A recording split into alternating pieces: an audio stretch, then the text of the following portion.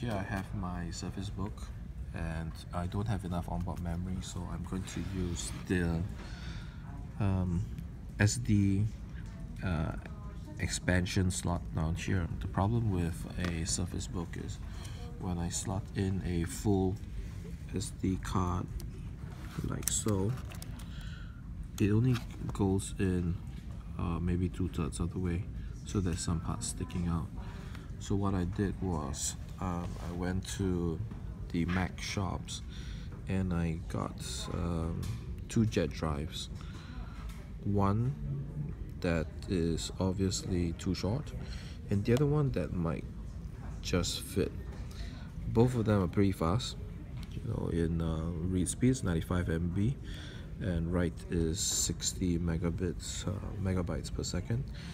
And at the back, the most important part to note is they have 5 different lengths for a Transcend JetDrive. If you look closely down here, this is 16.7 mm, whereas this one is 22.2 nm. They have another one which is called the JetDrive Lite 360, which is 19 mm, which I think may be the right one to fit. But we also want to test whether the Mac version of a SD card works, because it states at the back here that is meant for a Mac OS. Both sides, you can tell that is meant for the Mac OS itself, right here. Okay, and at no point of time does it say it's for Windows or Windows 10 operating system, which the Microsoft Surface Book is part of. So let's take a look at what's inside. Open one of these boxes here.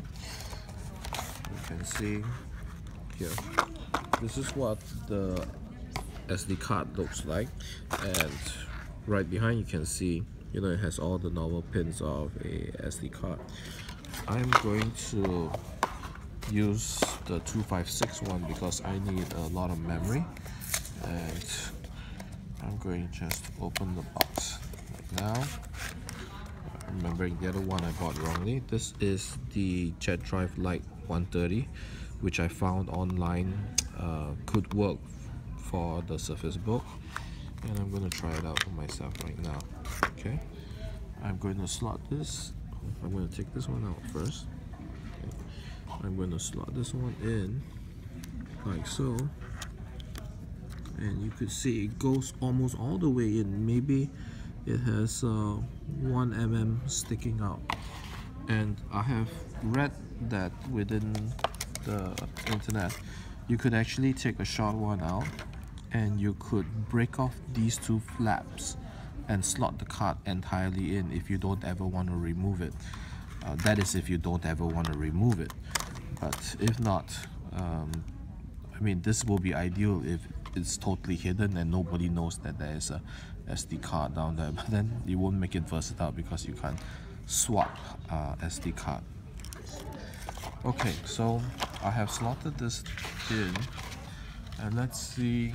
Transcend is detected. You can see it's drivey, and I have some data which I have created in my external hard drive. I'm going to copy some Windows formatted files over to the new Transcend SD card. Oh, before I do that, why not I just show you the properties? Okay, you can see there's about 241 GB free space for 256 GB drive.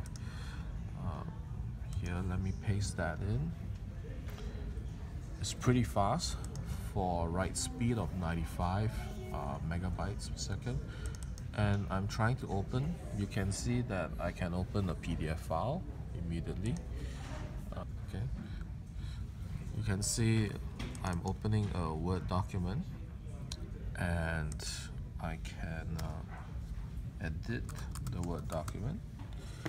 Alright, I can save it, and let's see whether the changes show up. Yes, the changes showed up. And run a MP4 video pretty simply, right? It works. PowerPoint, you actually get the idea. If this works, this would work, and everything should work. Now, opening up an Excel. This is from the SD card, and here's how I edit it. There is a very short delay between the time I keyed in the letters on the keyboard and from it showing up here. I guess that must be because it's being opened from the SD card. But all in all, it works. The Transcend this JetDrive Lite 130 will work for Microsoft Surface Book. There's somewhere on Reddit that there were some people commenting that the JetDrive does not work for Surface Book, but you can see evidently it works out of the brand new box and without even formatting. It says that it supports exFAT, so it's pretty much plug and play, even though it's meant for a MacBook Air. As you can see, the JetDrive Lite, all the different versions or models that you see down here for their expansion cards that were meant for the MacBook SD slots have different heights.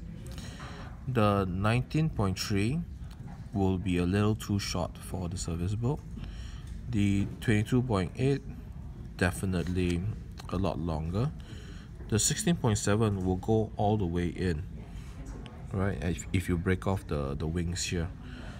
The best one is still the JetDrive Lite 130, which is 22.2 mm, which is just sticks out just a little bit. Okay. Thank you for watching.